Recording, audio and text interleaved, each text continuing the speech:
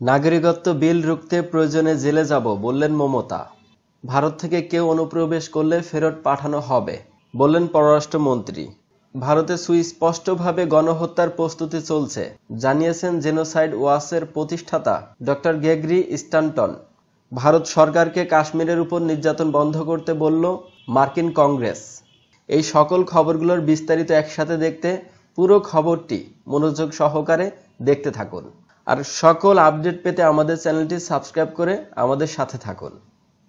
ভারতের জাতীয় নাগরিকপঞ্জি এনআরসি এবং নাগরিকত্ব সংশোধন বিল সিএবির বিরুদ্ধে আন্দোলনের ডাক দিয়েছেন পশ্চিমবঙ্গের মুখ্যমন্ত্রী মমতা বন্দ্যোপাধ্যায়। তৃণমূলের এই নেত্রী বলেছেন, এনআরসি সিএবি রুখতে প্রয়োজনে জেলে যাব। তিনি বলেন, ইতিমধ্যে পাঞ্জাব কেরালা রাজ্য সরকার সিএবি এবং এনআরসি চালু করবে না বলে দিয়েছে। তারা গণতান্ত্রিক আন্দোলনের নামার সিদ্ধান্ত নিয়েছে। এর জন্য আমাদের জেলে পাঠাতে পারে, আরো অনেক বেশি অত্যাচার করতে পারে আমাদের উপর, কিন্তু তার জন্য আমরা প্রস্তুত। কোনো অবস্থাতেই দেশকে দ্বিখণ্ডিত ত্রিখণ্ডিত হতে দেব না। গণ আন্দোলনের ডাক দিয়ে মুখ্যমন্ত্রী বলেন, আগামী সোমবার থেকে কলকাতা সহ রাজ্যের বিভিন্ন স্থানে বিশাল মিছিল হবে। ভারতীয় জনতা পার্টি বিজেপি ছাড়া সব রাজনৈতিক দল ও সংগঠনগুলো সহ সাধারণ মানুষকে এই গণ আন্দোলনের সামিল হওয়ার আহ্বান জানিয়েছেন তিনি।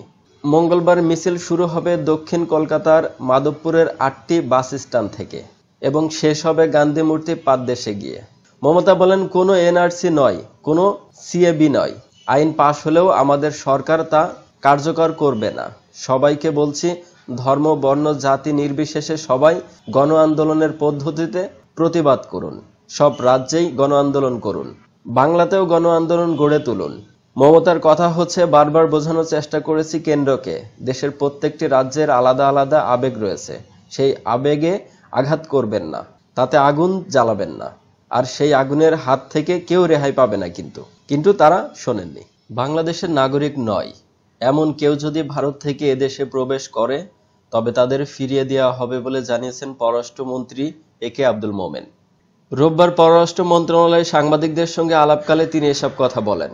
ভারতের পার্লামেন্টে নাগরিকত্ব বিল পাশ হয়েছে, ফলে সেখানে মুসলমানদের মধ্যে এক ধরনের উদ্বেগ উৎকণ্ঠা বিরাজ করছে। অনেকেই আবার দেশ ছাড়তে শুরু করেছে।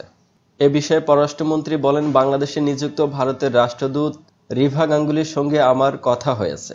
তিনি বলেছেন, বাংলাদেশের ক্ষতি হবে এমন কোনো কিছু ভারত করবে না। মন্ত্রী বলেন, ভারতের উত্তর পূর্ব রাজ্যে বাংলাদেশিদের ভ্রমণে কোনো নিষেধাজ্ঞা নেই। তিনি বলেন, ভারতে অবৈধভাবে থাকা বাংলাদেশিদের তালিকা চাওয়া হবে। দালালদের মাধ্যমে বাংলাদেশে কিছু অনুপ্রবেশ ঘটছে, তবে নাগরিক নয়। এমন কেউ যদি বাংলাদেশে থাকার উদ্দেশ্যে আসে তাহলে তাকে ফেরত পাঠানো হবে। রোহিঙ্গাদের ফিরিয়ে নেওয়ার বিষয়ে মিয়ানমারের পদক্ষেপ প্রসঙ্গে তিনি বলেন, আন্তর্জাতিক বিচারিক আদালত আইসিজে রোহিঙ্গা গণহত্যা নিয়ে শুনানির পর মিয়ানমারের সুর নরম হয়েছে। আমাকে দেশটি সফরে আমন্ত্রণ জানানো হয়েছে। আমি বলেছি বাংলাদেশে এসে রোহিঙ্গা যাচাই বাছাই করতে। আমাদের সেনাপ্রধান মিয়ানমার গিয়েছিলেন, তার যাওয়ার আলোচনার দ্বার আরও উন্মুক্ত হয়েছে। ভারতে সুস্পষ্টভাবে গণহত্যার প্রস্তুতি চলছে বলে জানিয়েছেন জেনোসাইড ওয়াচের প্রতিষ্ঠাতা ডক্টর গ্রেগরি স্ট্যানটন। বৃহস্পতিবার যুক্তরাষ্ট্রের ওয়াশিংটন ডিসিতে ভারতের কাশ্মীরে ও জাতীয় নাগরিকত্ব পঞ্জি নিয়ে সরেজমিনে প্রতিবেদন শিরোনামের ব্রিফিংয়ে তিনি এসব মন্তব্য করেছেন। তিনি বলেন, আসাম ও কাশ্মীরে যে নিপীড়িত চলছে তা গণহত্যার পূর্ব স্তর। পরবর্তী পর্যায়টি হচ্ছে সম্পূর্ণ ধ্বংস সাধন, যেটাকে গণহত্যা বলা হয়ে থাকে। ভারত নিয়ন্ত্রিত জম্মু কাশ্মীরের যোগাযোগ ব্যবস্থার উপর থেকে বিধিনিষেধ প্রত্যাহার এবং গণগ্রেপ্তার ও নির্যাতন বন্ধের জন্য নরেন্দ্র মোদী সরকারের প্রতি আহ্বান জানিয়েছেন মার্কিন প্রতিনিধি পরিষদ।